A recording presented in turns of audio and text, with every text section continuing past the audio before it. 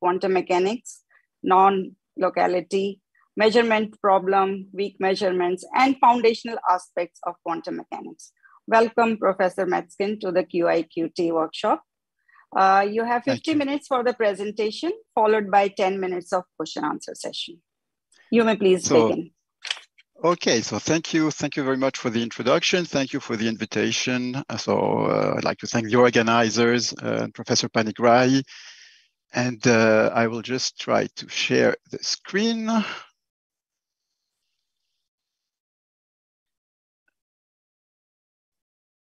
Right, so I hope you see my screen. So the talk will be... It's visible, yes. It's visible, so thank you. So I will give you a talk on some issues regarding relativistic quantum mechanics, and more specifically, something that appears as apparently paradoxical when you look at traversal times when you have the tunnel effect for the Klein Gordon equation. So I will explain this.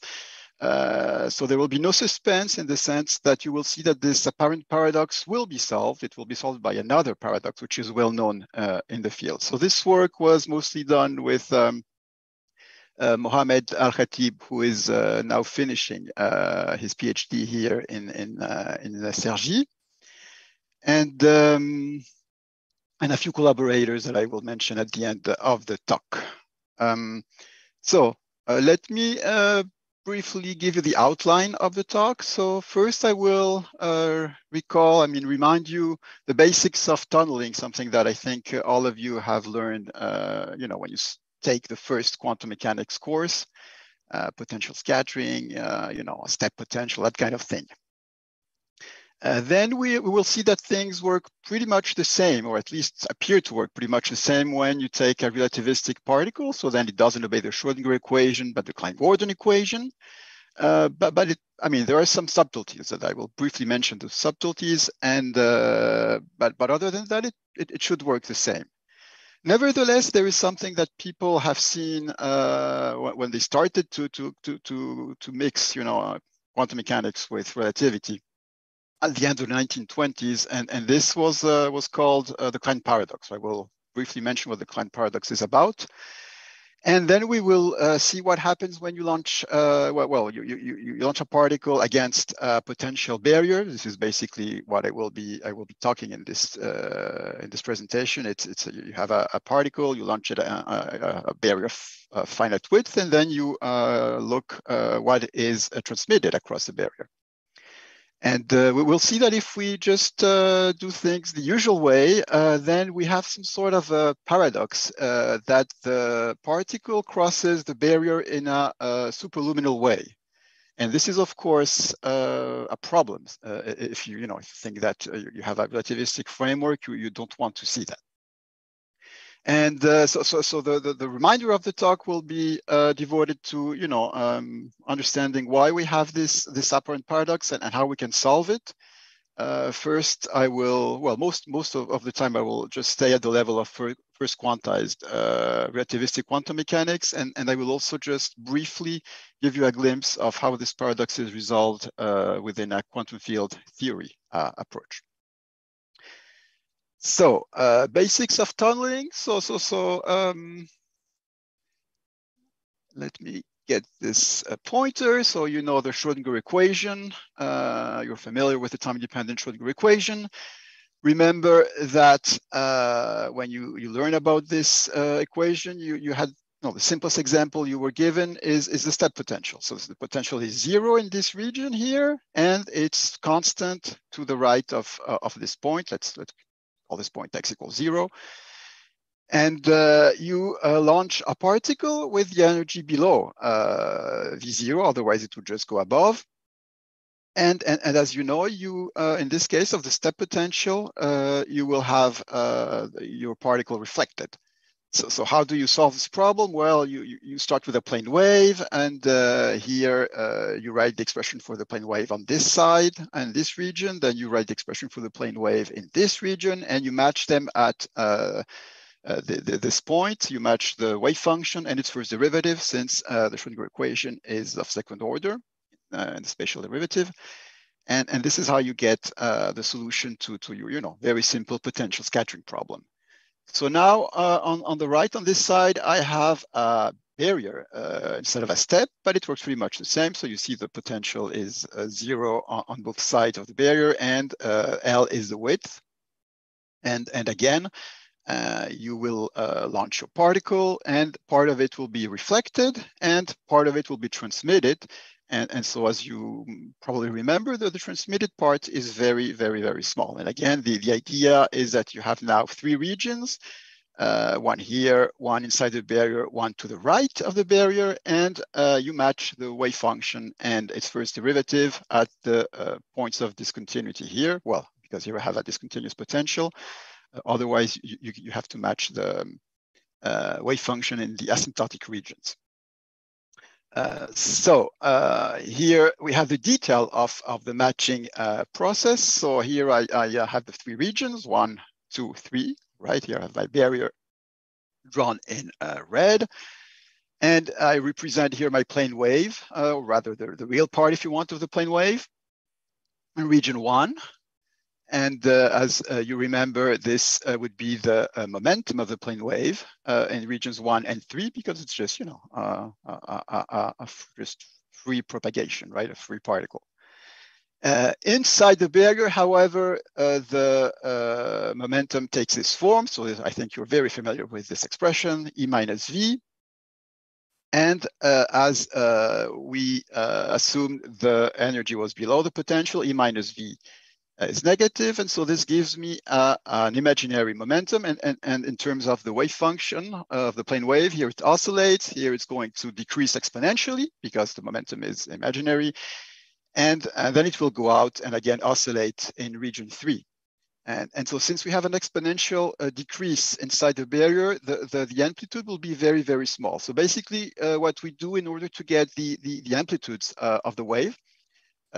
So I didn't write it here, but it's here. So just look at the expression here between parentheses. So you remember we have this expression in region 1, where J is then equal to 1, in region 2 and region 3, and we will match, as specified here, the wave functions in each region at points x equals 0 and points x equals L, and this is how we get these amplitudes.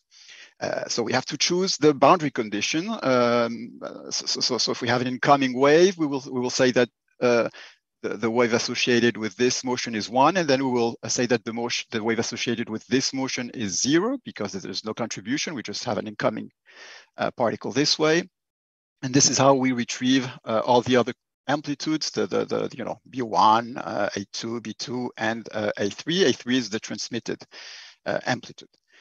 So this holds for plane waves, and now we can build a wave packet with that. So I guess you are familiar with the wave packet. So you just build your wave packet from your plane waves. So I think I have added some more stuff in another file. Let me just check 1 second if I can find the other stuff I have added. Okay, no, so I can't find it. So let's resume from here. Right. So here is how we build the wave packet, right? So this gives you the wave packet as so the G's here are related to the momentum representation contributions of the initial wave packet. So in this case, sorry, I'm just trying to get my pointer back. Here it is. Right, so at t equals 0, you would get the wave packet at t equals 0. So typically it can be a Gaussian, for example, or something that is pretty much localized, and then you just evolve it in time, and this is how you get your wave packet propagating, and then here it scatters at the left edge of the barrier. Part of it is reflected, part is transmitted inside, and then at the end, part is really transmitted outside. So as you might know, there are a lot of controversies regarding the tunneling time, which would be like how long does a wave packet spend inside the barrier. So the problem is that the time is more or less well defined if you have a nice wave packet that has this type of shape, because you just look at the group velocity and it's more or less the velocity of the peak. And then you can define the velocity of the wave packet. But now when you are inside the barrier, you have, you just sum over exponential functions, and your wave packet is kind of loses its shape, and it's very hard to I mean, you have different definitions of velocities inside the barrier, and this is pretty much controversial. This is the only thing I can say for the moment. But what is less controversial is that the wave packet at some point will, I mean, a part of the wave packet will be transmitted. It's a very small, because of the reasons we mentioned before. But it turns out that in typical cases, the wave packet that is transmitted seems to go faster than the one you would have without the barrier. So here you have just free propagation. You launch a wave packet with some initial mean momentum in this direction. It just moves and slightly spreads and arrives here at time tf. And if you just think that you will have a barrier here, and you will see that your transmitted wave packet will be very small, but its peak will be advanced relative to the one that propagates freely. So of course, since we have the Schrödinger equation, you can choose an arbitrarily high initial momentum, and you can have superluminal transmission in the sense that the peak here will be will go faster, will arrive earlier, depending the view you have, and it can be superluminal. But there's nothing surprising, because the Schrödinger equation doesn't know anything about the light velocity, and you can, if you have a very high momentum, you will associate with a very high momentum, a very high velocity. It can be superluminal, and that's not a problem. I mean, this is it just tells you that you are using your theory where it is not applicable.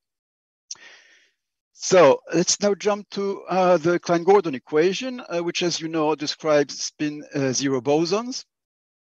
So how do you get the Klein Gordon equation? Well, you start from the relation between, you just write the energy, just exactly as you do with the Schrödinger equation, right? The energy is equal to the Hamiltonian, and then you apply canonical quantization, means E, you associate A I H bar dt, derivative of t, and with the momentum minus I H bar dx. So this is something you know, and this is how, by just applying a kind of quantization to the energy expression, you get the Klein Gordon equation, except that, so this is a potential term, so it shouldn't be here, because I'm just quantizing the free. The free Klein Gordon equation. So this would be the potential. If you quantize with the potential, this is what you would get. But just for the moment, forget about the potential. And because you have E squared, you have an equation that is second order in time. And then when you look for the density and the conserved current, you find that the density expression takes this form, and this form is different from the usual, psi complex conjugate, or psi absolute value mod squared. So the fact that the density has a special derivative term comes from the fact that the Klein Gordon equation is second order in time. So this changes a lot of things in terms of the mathematics. From the physical point of view, the main issue here is that the density is not necessarily positive. It can be negative. And this was seen as a problem in the early days of quantum mechanics, but pretty quickly people understood this was related to the charge. So positive charge density is associated with particles, and negative charge density is associated with antiparticles. And the point is that even though the global charge can be positive, you can have some regions of space, the charge can be negative. So this means that typically, your quantum mechanical state psi will intrinsically describe a superposition of particles. That's the regions where rho would be positive, and antiparticles, which is the region where rho would be negative. Right. So the plane wave solutions, well, they're exactly the same as for the Schrödinger equation, except that now E can be negative. If you can also build a wave packet in the same way, except that since the equation is second order in time, we have to choose the initial time and also the first derivative at t equals 0. Now, it is very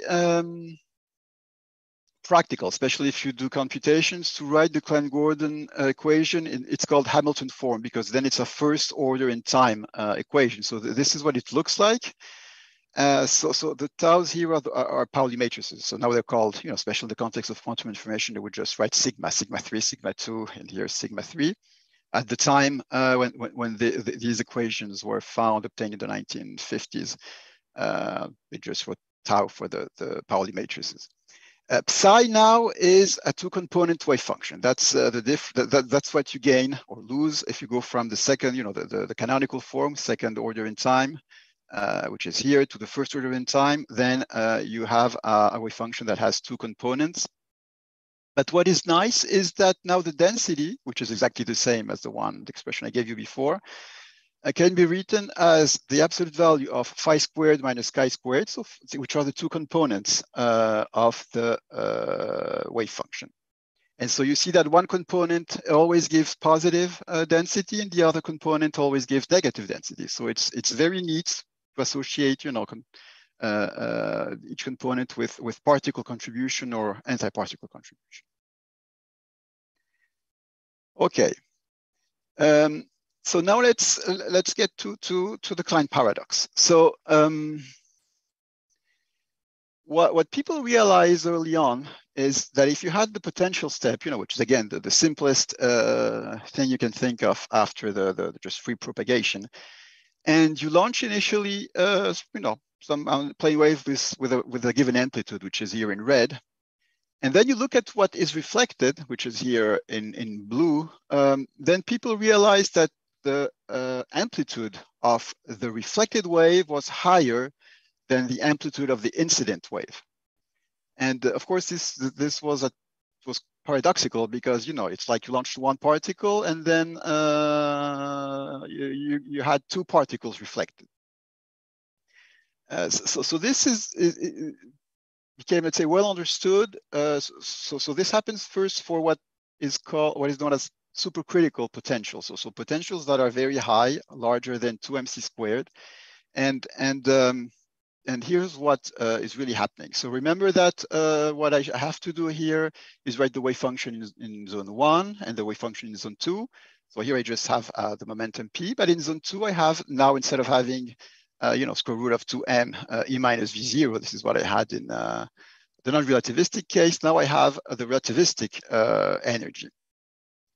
And so as you may see, this is again imaginary if v0 is, let's say, not too big, because then this term becomes more important, and I will get, the usual behavior, the ones you're used to with the Schrödinger equation. But now, if v0 is very large, then as you can see, this term will always be real. And in this case, instead of having exponentially decreasing solutions or totally reflecting situation, I will have oscillatory solutions inside the region of the potential. And this is how you explain the fact that the reflection amplitude is higher than the one of the incident wave, because what you have here is negative charge is created inside the step potential. And since the total charge is conserved, this means that a positive charge has to be created outside, and then it becomes the charge of the particle that is reflected. So this is why, since you have oscillating solutions inside the step, they have to be associated with antiparticles. This gives you negative charge created, and since the total charge is conserved, you will have this additional charge, and it will give you a higher amplitude for your reflected wave function. So this again is first quantized framework. So I haven't mentioned anything about particle, antiparticle pair creation, as you would expect from a quantum field theory approach. And this is Klein paradox is a bit hard to understand. So people thought they had understood and not understood. You have some textbook which actually give a bad account of what's really happening. So it's still being discussed with different levels of approximation. But let's say at the level of first quantized theory, I think there is no problem for bosons to understand what is happening. For fermions, it's a bit different, but here I'm just focusing on bosons. So what we're doing now is instead of having a step, we have a barrier, and we have the Klein Gordon equation because we are describing a relativistic spin zero boson. And we want to do exactly the same thing you are used to with the Schrödinger equation. So I want to know what is going to be transmitted across this barrier. And I'm do exactly the same thing we have seen with the Schrödinger equation that you remember. So again, I have the asymptotic conditions, which just means that this incoming term will be 1. I match wave functions in the different regions here and here. And then I get the amplitudes, the A's you see here. This is how I get them, and especially the transmitted, the amplitude of the transmitted wave packet. Well, here plane wave, and then I will construct the wave packet from these plane waves by just superposing all these plane waves with some, coefficient that reflects the choice of your wave packet. So this is very nice, but if I do this, it's very nice, and it's basically what people tend to do.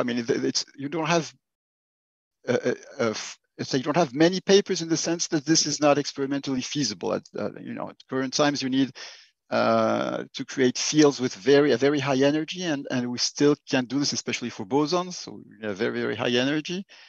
But still, you have some papers looking at the theory. What you could obtain in terms of transmission rates if you send bosons on this type of barriers. So you would just tend to match the wave function at the boundary conditions as we saw here, and then look at the transmitted coefficient. So this is the amplitude of the transmitted plane wave, and from there deduce the transmission rate.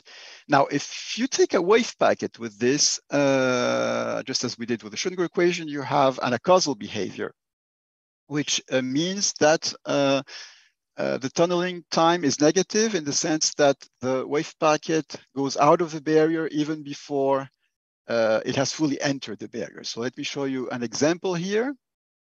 So what you see in, so the barrier is the region, between the dashed lines here in red. So here is the t equals 0 situation. You just have a Gaussian wave packet here. So it's launched with some mean momentum in this direction. So it will impinge on the barrier. Now, as the wave packet starts to arrive and touches, let's say, the right edge of the barrier, you see that something happens on the right edge of the barrier.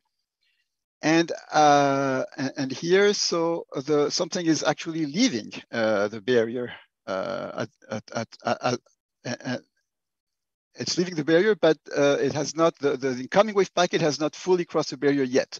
So here you see negative charge inside the barrier because you have antiparticles because the energy is negative. So remember what we just saw here. So this would be the energy inside the barrier. It's E minus V, and we require here V to be larger. So the energy is negative, and then we have antiparticles. So this is why you see a negative charge here. Okay, and then your wave packet just leaves. So if we summarize the situation, this is what you have. So a free wave packet. So here you have an initial wave packet, and then imagine there's no barrier. You have the green one. It arrives at some time, an arbitrary time we choose. It arrives at this position. Now with standard tunneling, I just told you that on relativistic Schrödinger equation, then you would have the tunneled wave packet would arrive, would go faster than the free one. So you would be here at this position. And now with the relativistic wave packet and the supercritical potential, you would arrive even earlier, or at some frozen time, definite time here, you would go quite farther from the barrier. And of course, you see that there is a problem because you wouldn't expect superluminal transmission for a relativistic wave equation. So why does that happen? Well, a few people observed this effect. And what they typically say, and this is what typically tend to say, oh, it's because we are using a first quantized theory, and if we used quantum field, relativistic quantum field theory, we wouldn't obtain this. This is probably due to some weird effect of first quantized theory. So it's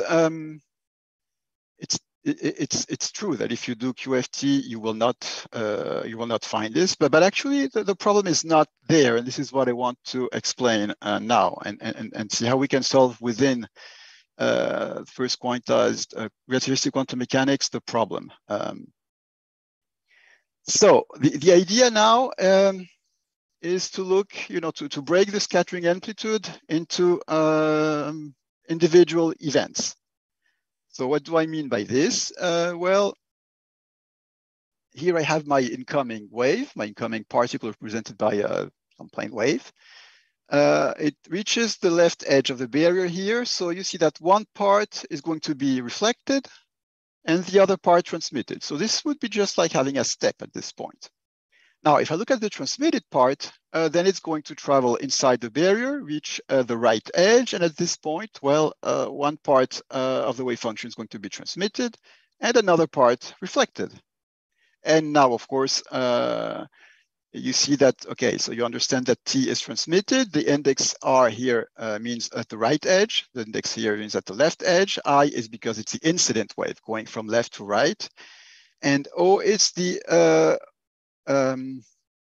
outgoing, so wave going from right to left. So you see that this reflected wave packet, the reflected amplitude here is going to be here, arrives at the left edge, and it's going to be transmitted and reflected, and so on and so on and so on.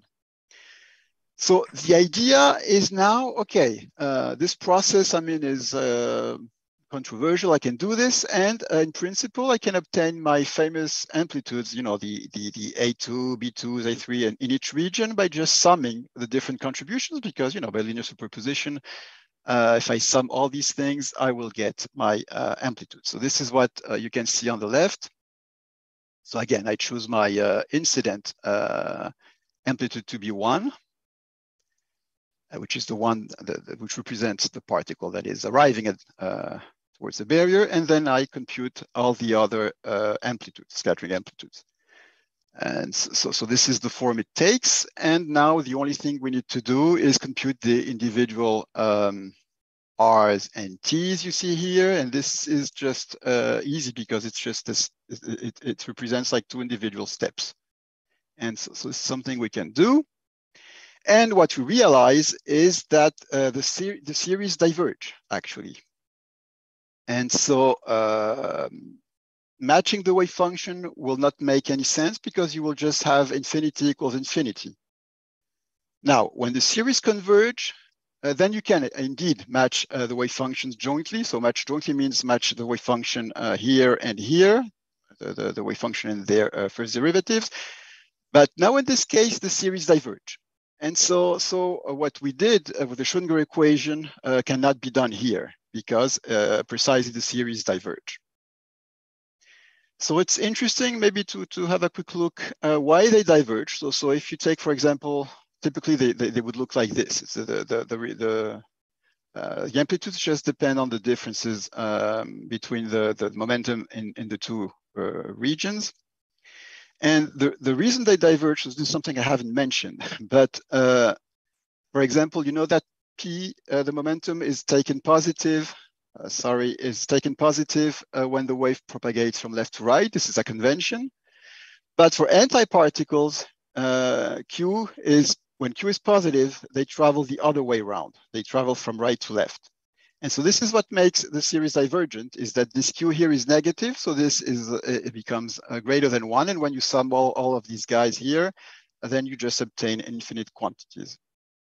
So basically, series are divergent because we have antiparticles. And this is what makes the momentum sign opposite to the one it has for particles. So this is really due to the fact that you have antiparticles and you cannot, you have to deal with antiparticles in a relativistic setting. This is what Klein tunneling is about. So of course you will tell me, okay, we started from this, time stationary, let's say, plane waves, and we have infinite quantities, okay, but are they useful? Well, yes, because in the real physical situation, you're dealing with finite times. So this means that you would have n would not go to infinity, but would be just a finite number. And actually, n represents the number of times your particle travels inside the barrier. So it hits one edge, two edges, three edges, and so on. And so when you build your wave packet, you can stop the sum here at some finite value of n. So you can actually choose the one you want, because you can show that the contribution with the nth contribution formally translates your wave packet very, very far from the barrier. So only the ones up to some finite n's, the ones you're using, the time, depending on the time you are computing your wave packet, is taken into account. So the important thing here is to understand the physical meaning of these oscillations, of this divergence, and the physical meaning is, of course, related to charge creation. So the fact that these amplitudes blow up means that each time you hit an edge of the barrier, more charge is created. So this is how basically we can solve the paradox. So the paradox of superluminal traversal times is actually solved by the Klein paradox, which is charge creation by supercritical potentials. So how do we do this? So we write the wave function. So this is the wave function written in the standard called canonical form of the Klein Gordon equation. As I told you, we use this form here,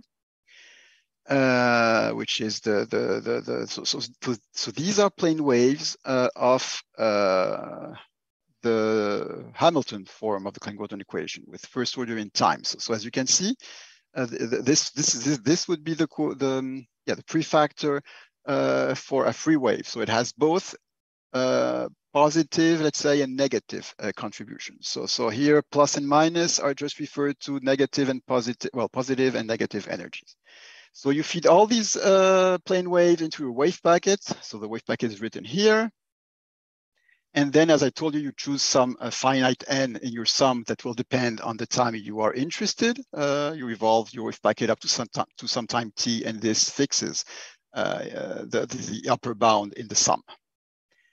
And we can now look at the results. So for the moment, let's just look at the black curve. Forget about the red curve for now. So the barrier here is between 0 and 400. So here it appears slightly grayed. And now you see the density. So I start with, so again, forget about the red line. I start with some, particle, some boson, positive charge. So it's really a boson. And I choose some momentum in this direction. So it's going to impinge on the barrier. So here it starts moving. So there's this little guy, maybe I will explain later if I have some time what this is. But you can see it's interesting that this is has negative charge, right? But the bulk of the wave packet moves towards the right. It's positive charge wave packet. And here it's, by this time it reaches the barrier. And so as you can see here, part of it is reflected because you see like interferences between the incoming and the reflected part, and part of it is going to be transmitted. And when it's transmitted, you see the black line here, it's negative, antiparticle as we expected. In this panel here, well, you see the wave packet that is reflected. This one is actually moving in this direction. And here you see the wave packet inside the tunnel, inside the barrier, which is tunneling, Klein tunneling, and it's negative charge because it's an antiparticle. I mean, it's a particle contribution. Now, what you can see here is look at the scale. I started with a normalized wave packet, charge 1 wave packet. So here's the scale -1 to 1. I'm not doing anything other than just propagating the wave packet. And you see now that the scale has changed. Why? Because when it scattered here on the barrier, charge was created. So positive charge was created. So this guy is higher, and negative charge was created to compensate because the total charge is conserved. You see, and so this is why the scale here is changing. Okay, so now at even some later time, now the wave packet arrives at the right edge of the barrier. Part of it is going to be transmitted outside, part of it reflected. But again, look at the scale. You know, it's 30 times larger than the initial wave packet. So this is a zoom. This is a zoom near the right edge of the barrier at the same of this wave packet you see here. And so if you look, so again, only look at the black line. A black curve, sorry, and so you see that it's oscillating because there's an interference between the reflected, the part that is still incoming and the one reflected, but the charge is negative. Here we are at the barrier edge, and it suddenly jumps to positive charge, which means you have the antiparticle here becomes a particle outside. Okay, and then even larger times, and you can see that this process goes on, and look at the scale; it's getting larger and larger. So this is a typical amplification mechanism.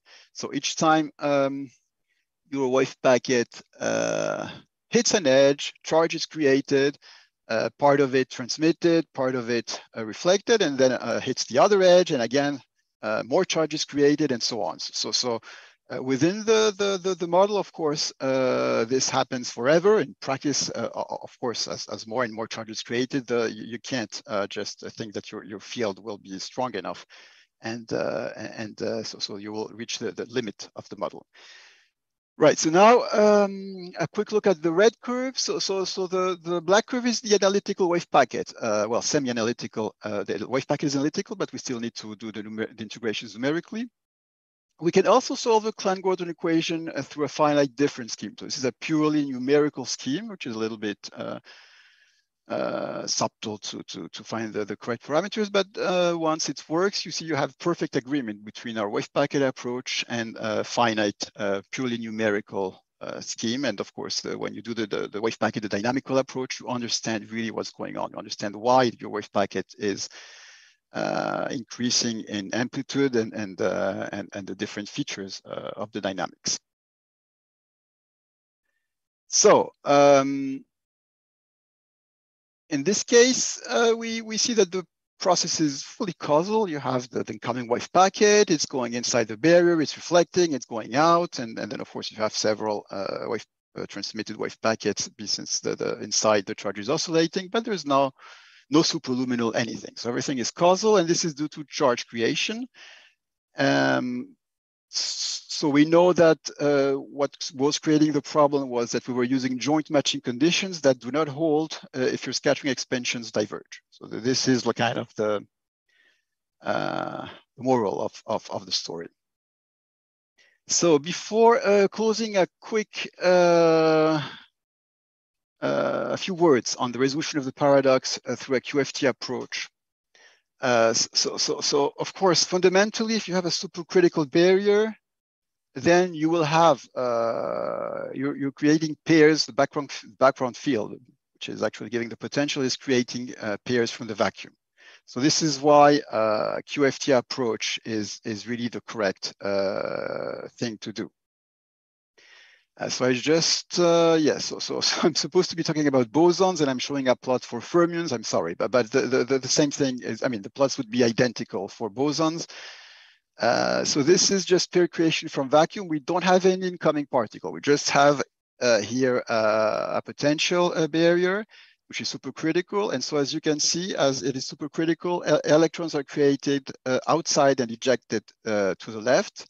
Of the left edge, and inside positrons. So in our case, it would be bosons and anti-bosons inside and bosons outside. And this is symmetric since our barrier is symmetric.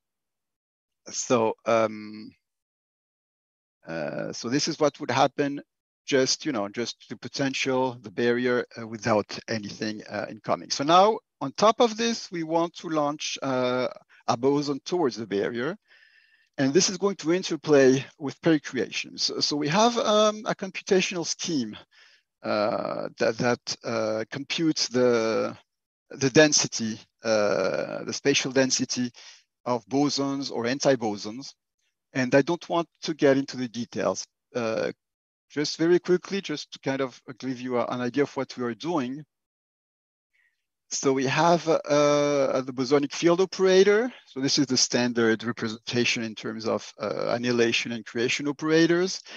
So here I call the free solutions phi and var phi for the positive and negative free solutions respectively.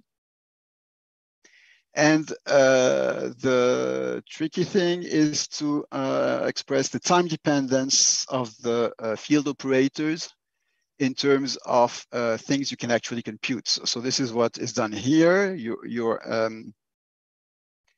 time-dependent annihilation and creation operators are given in terms of the evolution operator of the involving first quantized wave functions. So this is so it involves a few approximations, but this is the way the quantities we are interested in, so the spatial density, is computed.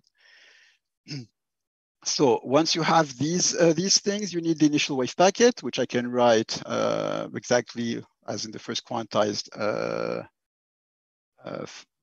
I mean, I can take the same wave packet as the first quantized formalism, except that now I write it in terms of creation operators. And so the spatial density I'm interested is the thing created by the field. So psi psi gives you a density, as you remember if you have taken any QIQT class. And I do this, and I take the expectation value of this psi psi in the state in which I have an initial wave packet. And so this is how we can compute the following process here. So I just represented the Gaussian here. This is not at t equals 0, because at t equals 0, let's say you turn on the fields, you would have no per production of bosons and antibosons. This is slightly after t equals 0, but your wave packet is coming towards the barrier. You already have bosons and antibosons. I represent the antibosons with a negative charge here to do the same thing as we had with the first quantized formalism. So as the wave packet here arrives, you see that more bosons are created outside the barrier and more antibosons are created inside the barrier. And then the only thing you have is that your boson wave packet, let's say, adds coherently to the bosons and antibosons produced by the supercritical potential. This is what you see here. You have the wave packet, and the first quantized formalism just is the thing you add on top of the boson antiboson production. So now it's traveling inside the barrier, and look again at the scale. We started with the scale you see here, and now the scale of course has to increase because you have more and more charge that is produced, and this is an amplification mechanism. So you have an exponential increase. So it just blows up. Okay, so now we are at the conclusion step. So I just want to emphasize, the main take-home message. So we first first thing to say is that we had this apparent superluminality paradox. So things look to be not causal, but this was due to the, let's say, inappropriate use of matching condition. What is instrumental here is charge creation. So it first appeared in the form of the Klein paradox, and it happens in several instances. If you do if you look at relativistic QIQT, causality is restored if you include both the particle and antiparticle sectors. You need charge creation to restore causality. That works for the propagators, and if you look at the path integrals, and in this context here, it's because we have to include the charge creation provoked by the potential. So this is like the main message is causality needs anti-particles, otherwise it doesn't work, and also need the correct commutation relations, but this is not something we have seen here. Another take-home message is that if you start with time-independent arguments, then it's not always easy to understand what is going on. So here you have stationary plane waves, and you would just find that things are infinite, and you wouldn't be able to go very far with that. So it's important, like, to include the dynamical aspects, especially with a Klein paradox, which is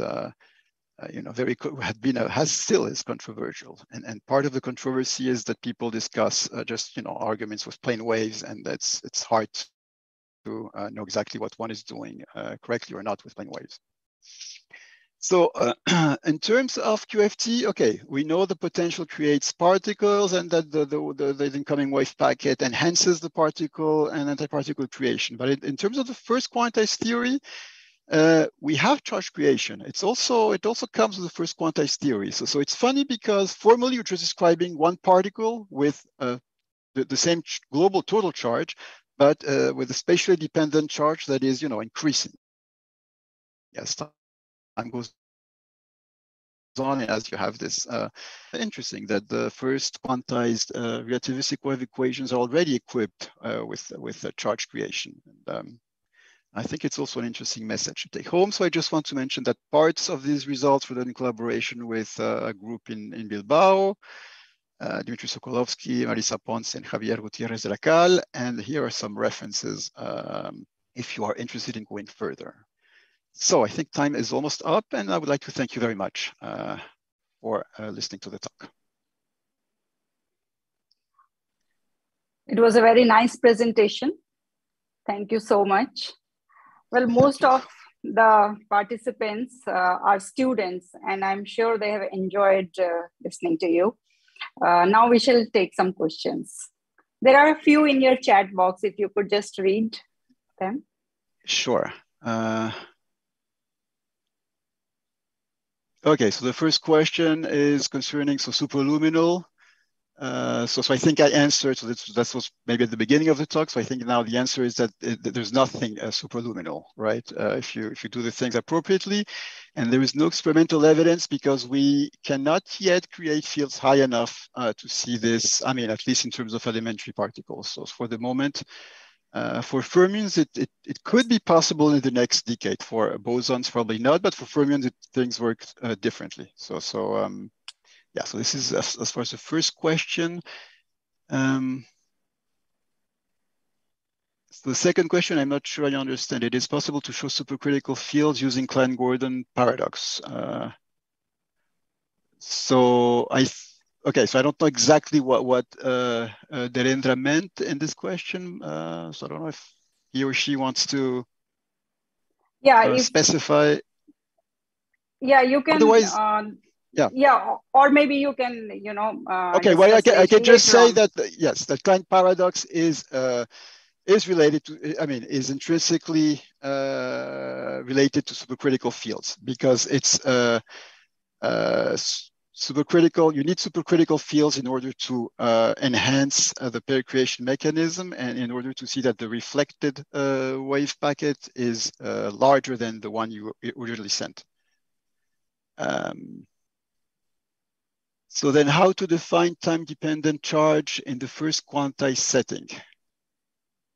So the charge is actually just the density. It's just a charge density. So you have the total charge, which is rho integrated over all space. And this is constant, is a constant. Charge is conserved. And then you have the rho xt, so which means that, just as you have the density with the Schrodinger equation, your density, psi mod squared depends on x and on t. Well, here you have the same thing. Rho depends on x and t, and in some regions it can be positive, in others negative. And the important thing is that even if you start with a positive charge, you will have always some negative charge in some regions. If you start, let's say, with a localized positive states, or even with an arbitrary superposition of plane waves, which are all positive, you will necessarily have regions in which the charge is negative. So this is a problem like for people that do, well, Bohmian mechanics, because they can't really handle negative densities with formalism. And so this is why it is often said that for Bohmian mechanics, you can't have trajectories for bosons. You have to do something different, a field theory and so on.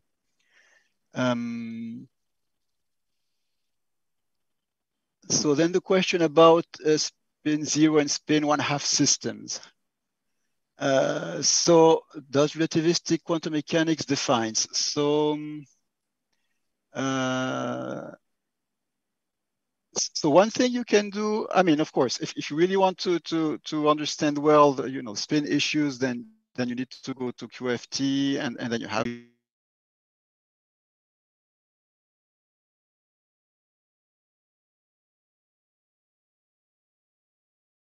one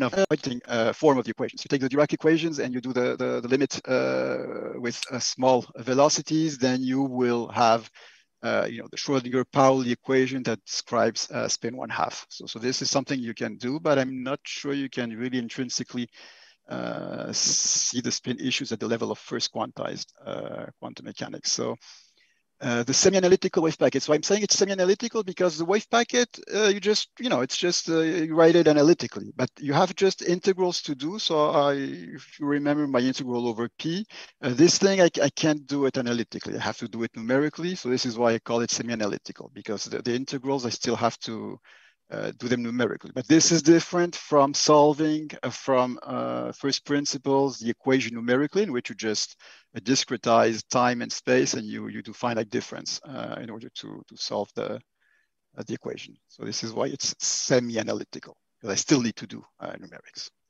So I don't know if my answers were clear enough, or if anyone wants to ask it's fine. Are there more questions in the chat box? Are there more questions in the chat box? That's it. No. Okay. Okay, fine.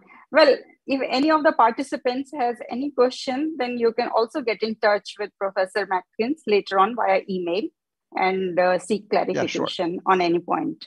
Okay, thanks a lot once again for a wonderful talk. Thank you. We now conclude this. Yeah. Okay. We now conclude this session. I thank everyone for their participation. Over to the organizers. Thank you. Thank you.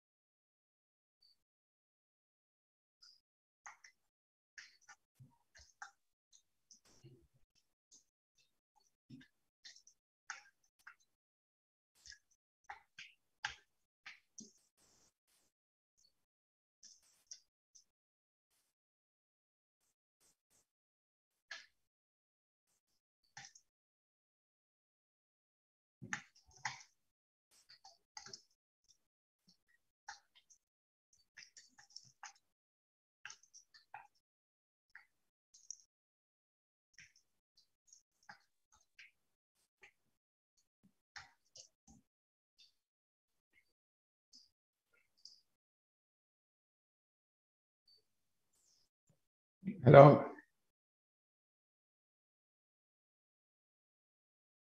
Okay. Okay, should I share my screen or? Okay. Hello, Professor Asin. Hello, how are you? Hi, this is Prabha. Yeah. So are the organizers here? You can hear me, right? Yes, yes. Yeah, okay. So they said we'll start in a few minutes, so maybe we just wait a few more minutes. Yeah, sure, no problem. Can you see my screen and slides? Yes. Okay. Okay, maybe I stop sharing and.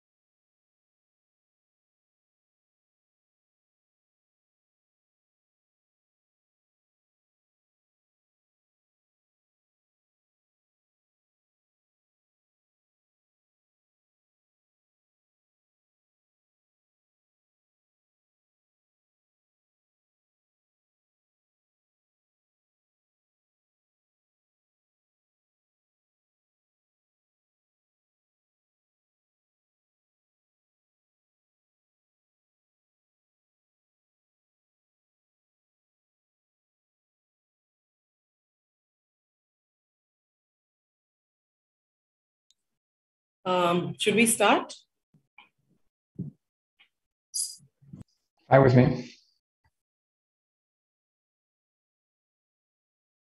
Okay, good. Okay. My Yeah, it's a pleasure to welcome you all for this concluding session of